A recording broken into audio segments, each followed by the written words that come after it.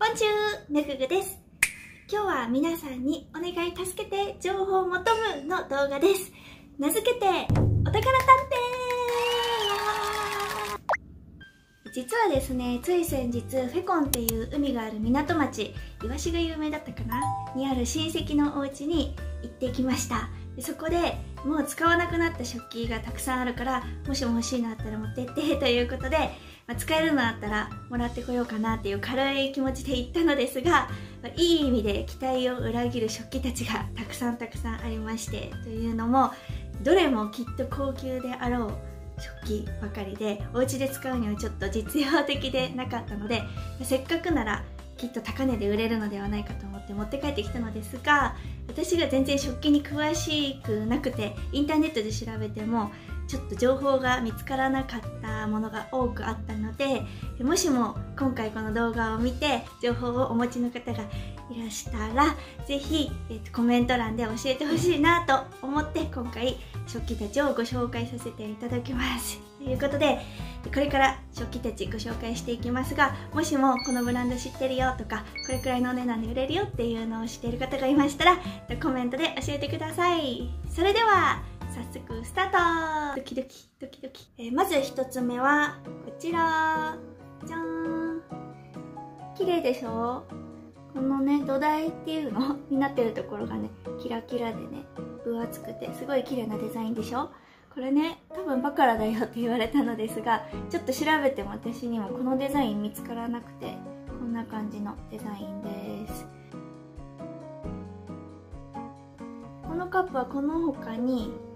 大きさがいろいろあって、並べると一回りちっちゃいのかな、ちょっと細長いタイプとか、あとこれのもっとちっちゃいバージョン、こんなのとかで、さらにちっちゃいバージョンがあって、これ本当に可愛いの。本当ならエスプレッソとか入れて飲みたいんだけど、もしかしてウイスキーとか入れるのかなのバージョンがあります。ちっちゃいの可愛いよね。で、さらにじゃん、まだ洗ってなくてちょっと全然曇っててね、キラキラじゃないんだけど、蓋もあって、こんな感じでくっつく。多分これこそウイスキー入れだと思うんだけど、私ウイスキーの話がよくわからなくて、こんなのもあります。知っ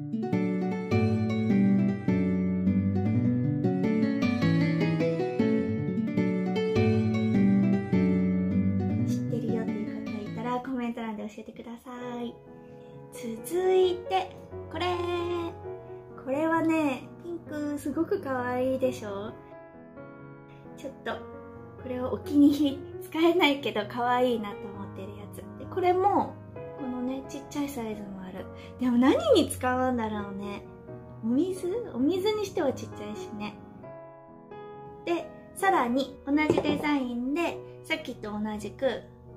これも磨けてなくて中曇ってますが、蓋と一緒にこうやって、これはさっきよりちょっと高さはあるけど容量的にはちっちゃそう。こんな感じ。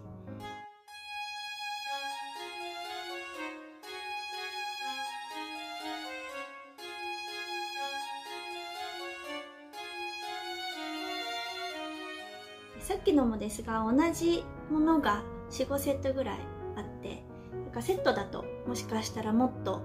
価値が出るんだよっていうものとかもあるかもしれないので、そういう情報もありましたら教えてもらえると嬉しいです。はい、きっとベネチアングラスであろうグラスでした。お次はじゃん、リモージュ。これはね、後ろにちょっとピント合うかな、後ろにね、リモージュって書いてあるからリモージュで間違いないと思うのですが、このデザインね、インターネットで探しても似たようなのはあるけど、ちょっとこれも見つからなくて、カップもあります。操作がないんだよね。でもこのセットがあります。ミルク入れかな、これは価値あるかな。はい。で、次もリモージュ。じゃーん、後ろにリモージュって書いてあるから、逆か、リモージュには間違いないと思うのですが、これのデザインもちょっと探しても見つからなくてですね、内側が金縁になっていて、で同じ種類でこうちっちゃいの、この大きさと操作ね、こんなどっちっちゃいのだったらこんな感じでなるかな。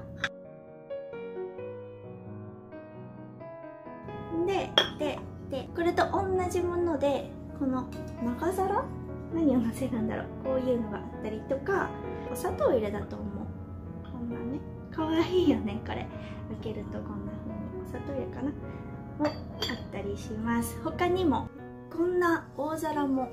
あります。これはもうフレンチのフルセットが揃っています。でね、すごい量なの見て、じゃん、これで全部じゃないんだけど、こんなね、いっぱいいっぱいあります。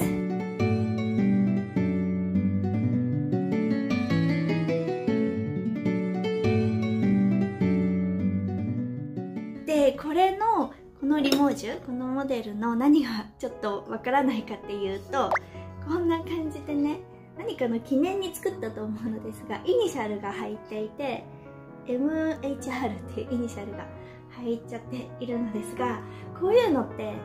イニシャルが入ってても売れるのかなっていうのをちょっと知りたいです、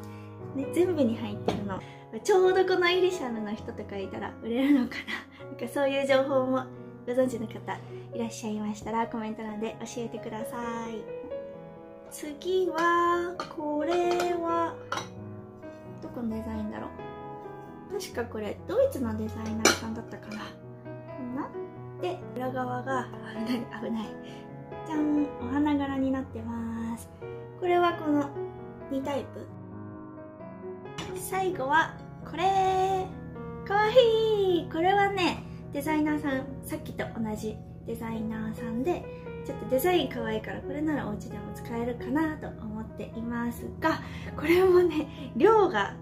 数がすごくてですね、これで半分くらいなんだけどいっぱいあって、全部は使い切らないから、もしも売れるなら売りたいなと思ってるやつで、お皿の大きさがこんな感じであったりとか、デザインもたくさんあります。お家の絵だったりとか、暖炉、お馬パカパカ、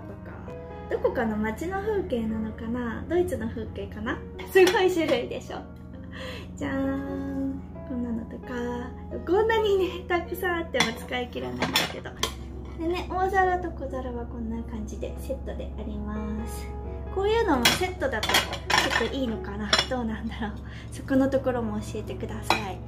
で、一番気に入っているからが小皿しかないんだけど、これかわいいでしょ。これはね、絶対キープしようと思ってる。ノアの箱舟かな、かわいいでしょ。ノアの箱舟好きなんだ。これは使おうと思ってるやつ。他にもこんなサイズもあります。四角、クッキーとか入れるのかな、かわいいですよね。で、これと同じセットでこんなカップのセットもあります。これもまあお家で使えるかなと思ってるんだけど、こんなね、じゃん、カモ、裏側は畑かな、カモで、最後にじゃん、大きい長皿、大皿かな、畑のデザイン好きなのかな、ヒストリーがあるのかな。じゃーん、何に使うんだろうね。お肉とか家族でなんかお食事する時に使うのかな。親戚の人は山のスキー場にあるお家、別荘で使うために全部揃えたって言ってたけど、やっぱり大家族用なのかな。こういう大きいお皿とかも売れるかな。そういう情報などもありましたら教えてください。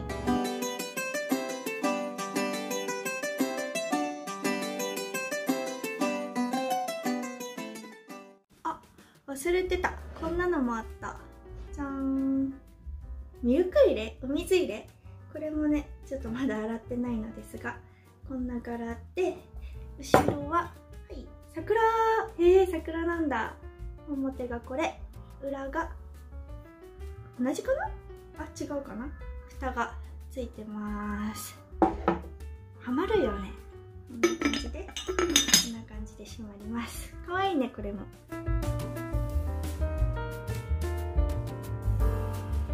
はい、食器たちご紹介してまいりました。いかがだったでしょうか。これ知ってるよっていうものあったでしょうか。もしも何か情報をご存知の方いましたら、ここで売れるよとか、こんなお値段ですよとか、このデザイナーさんはこんなヒストリーがありますなんていうこと知っている方いましたらコメント欄でぜひ教えてください。それでは今日も最後までご視聴ありがとうございました。これからもフランス情報などをお伝えしていきますので、ぜひチャンネル登録とグッドボタン、スーパーサンクスも大歓迎です。それではまた次回の動画でお会いしましょう。アビアント。